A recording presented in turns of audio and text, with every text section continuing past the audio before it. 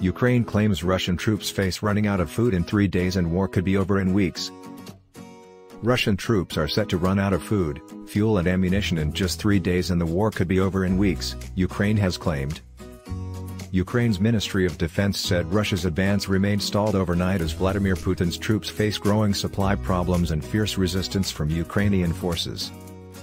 President Volodymyr Zelensky addresses members of the Italian Parliament credit, EPA. Russian troops are said to be facing severe supply problems credit, Getty. Putin expected a quick victory when he ordered the invasion on February 23 credit, Rex. The ministry said Ukrainian forces carried out a series of devastating strikes on Russian troops and devastating strikes in the last 24 hours.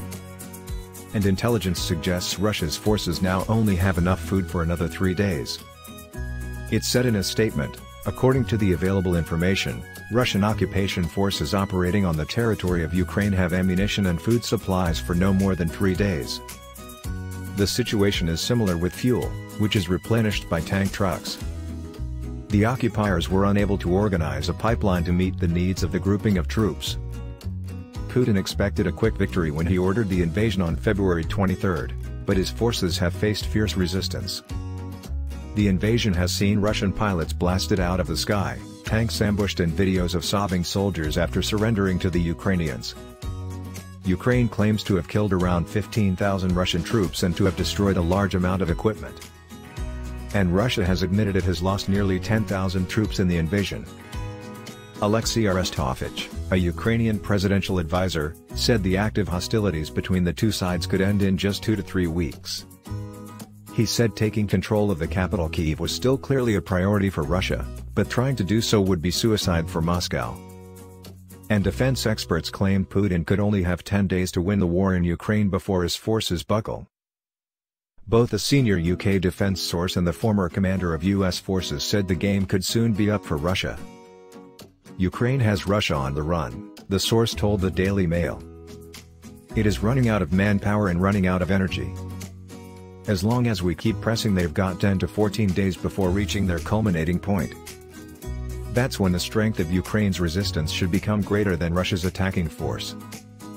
Meanwhile, retired U.S. Army General Ben Hodges has predicted Russian forces will be unable to continue their assault on Ukraine 3 days from now, if Ukraine can hold out that long.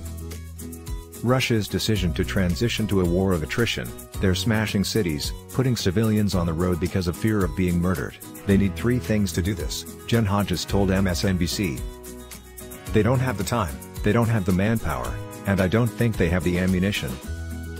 That means they won't be able to continue the attack. And President Volodymyr Zelensky told the Italian parliament his country was on the brink of surviving the war with Russia. He said Putin wanted to break through to the rest of Europe, but he must not be allowed to pass.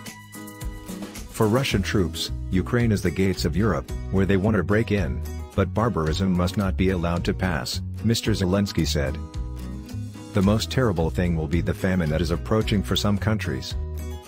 Under the strikes of Russian artillery, countries such as Lebanon, Egypt, Yemen and others have come to rely on Ukrainian wheat in recent years, and the war has caused wheat prices to skyrocket, rising by 50% in the last month.